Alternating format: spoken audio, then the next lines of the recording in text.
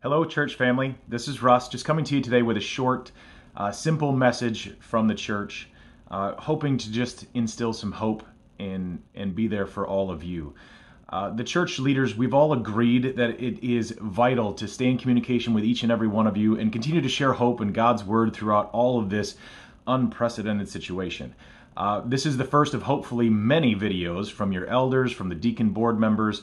I'd like to post these daily on our website, on our YouTube channel, with the sole intent to share hope and God's love to all of our church family all over Michigan and all over the country, because I know some of you aren't here through this time. So first, I want to remind every one of you to please pay close attention to our website, www.sylvestercommunitychurch.com, and our YouTube channel for updates, information as we have it. We'll share it there for easy communication.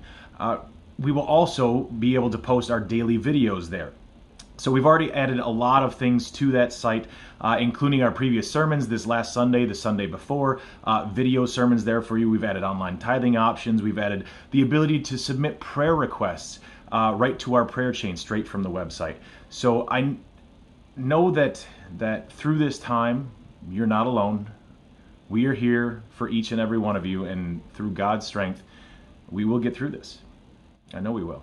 There are two particular pieces of scripture that I'd like to share in this video that have given me comfort so far.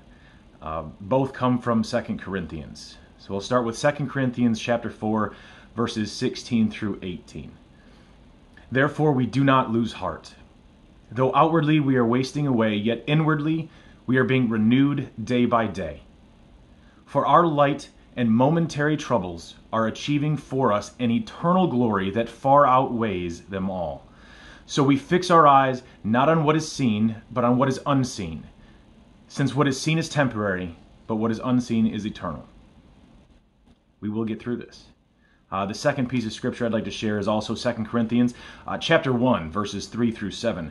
Praise be to God and Father of our Lord Jesus Christ, the Father of compassion and the God of all comfort, who comforts us in all our troubles, so that we can comfort those in any trouble with the comfort we ourselves receive from God. For just as we share abundantly in the suffrage of Christ, so also our comfort abounds through Christ. If we are distressed, it is for your comfort and salvation. If we are comforted, it is for your comfort, which produces in you patience, endurance of the same suffering we suffer. And our hope for you is firm, because we know that just as you share in our sufferings, so also you share in our comfort. Both of those pieces of scripture touched my heart as I was looking for comfort in the scripture. And hopefully they've done the same for you. I'd like to finish today's short message with just a prayer, if you'd pray with me. Lord, I know that we go through troubled times, but I know that there are no troubled times that you can't endure with us. There are no troubled times that you can't give us strength to get through.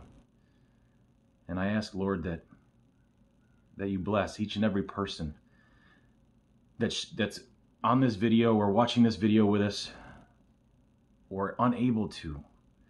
Give them comfort, give them peace, give them strength to get through these troubled times. And Lord, I ask that your hand of healing touches those that need it, that you help each and every one of us become better through this experience. And Lord, bring us closer to you, closer to your word.